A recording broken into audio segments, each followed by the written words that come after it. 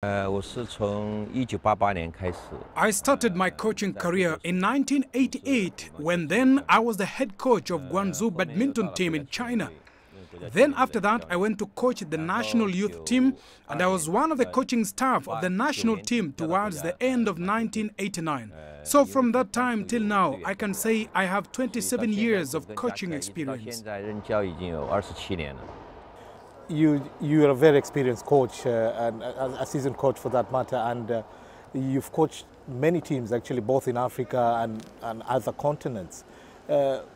Which teams actually, specifically in Africa, do you think have the potential to compete even at a bigger stage with the bigger nations?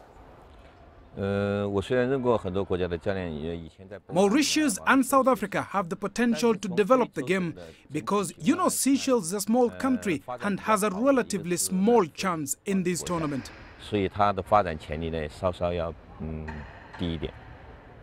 Ideally, in Africa, Coach Luo, we have, we have sports that are very popular. We're talking about football, we're talking about basketball that are very popular in Africa. What is the space of the game of badminton in this continent?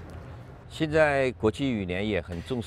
Badminton World Federation values the development of badminton in Africa. It has many international events every year and it's been putting a lot of efforts on improving Africa's influence in the world. And it is the responsibility of us coaches to help African countries to reach the world's top level.